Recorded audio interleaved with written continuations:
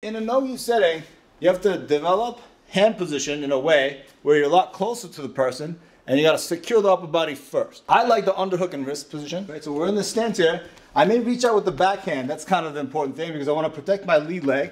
I go here and then I go over and I snap my head down, opponent's head down to diagonal downwards. Okay, not just straight down, I can, but I want to pull him to the side a little bit to thread this arm through. Okay, once I have this underhook, look, I secure this and I put my forehead on the side of his head.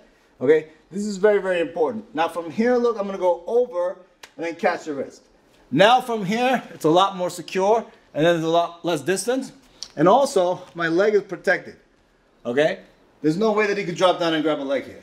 Okay, I could use my head to block his head, keep good position. And now from this position, I'm going to go cross body Osoto.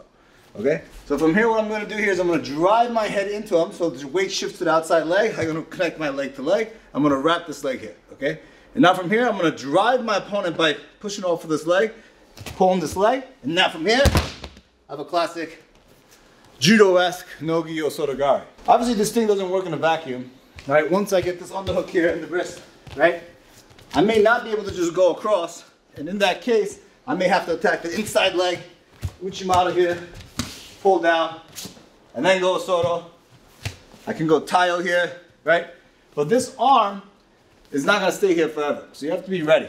If he tries to bring the arm around and pummel back in, I may have to shoot underneath and then abandon this.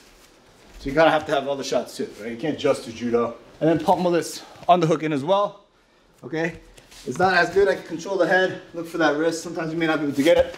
So you may have to force a front headlock position there, who knows, right? But this is a nice one to be able to try. If you're kind of new, you can start off with this underhook. Generally speaking from here, okay? Your opponent's not gonna keep this so loose. Let's circle around.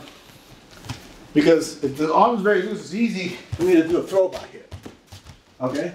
So generally speaking, a good opponent is going to lock down for an overhook, okay? Which in turn, inadvertently, makes this a lot stickier, okay? And now the battle is gonna happen here, where I'm trying to create this space, and Eugene is trying to create the same space by driving his head into the side of my head. So now, if I wanna go cross body Osoto, you see the head is in the way? It's gonna be very, very difficult, okay?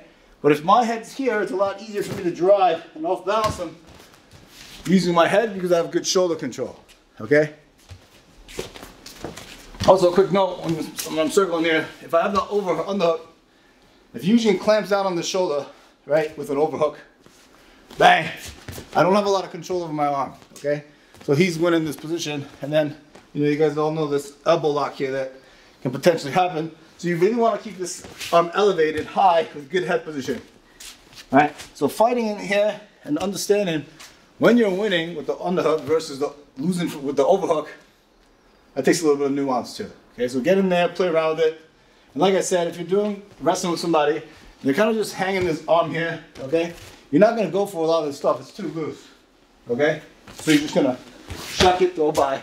And now, you've already taken the back. From there you can lift Yashi, all these other stuff. It's going to be available for you, okay? So give it a try. Check out ShintoriHigashi.com. More no-gi stuff coming. Thank you.